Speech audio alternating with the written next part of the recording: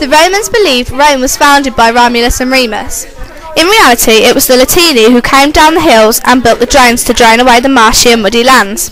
They started to build on the land to make Rome. It became the greatest city by having a really big population and had lots of hills and fantastic features. They had market halls, law courts, libraries, saw temples, baths, arches, columns and fountains, and much more amazing inventions and designs. Rome was great because of goods all over the empire. Shopping. The Roman shopping was not like it is today. It was a competition to see who was the richest by buying coats and other clothes with fur on them. That showed they were strong, bold and unstoppable. Street. The Romans had houses in the city. The houses were built around courtyards with gardens with a statue in the middle. Poor families had 2-roomed apartments in concrete. Some were 6 stories high, cold and damp rooms. Entertainment, baths. Every time the Romans went to the baths, but not just to wash. They went there also to meet friends, hear the news, play games and perhaps have a snack. In the bath it was mostly men because everyone was in the nude. Occasionally women went in. Mixing baths was not allowed. Rich people had lots of bathhouse.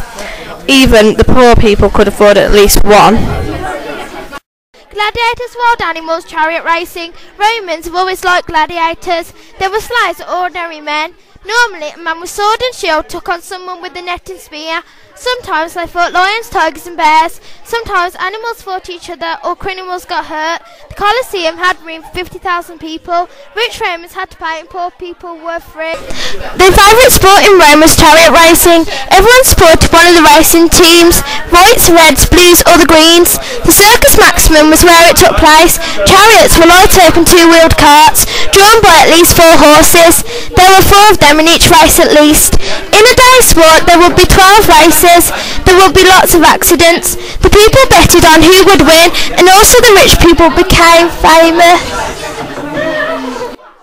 Why is it not perfect? Why is Rome not perfect? Because the poor people had horrible water and horrible streets to live in, and the sport was dangerous for the people and animals. The killing criminals in front of all of the Romans. Thank you for watching.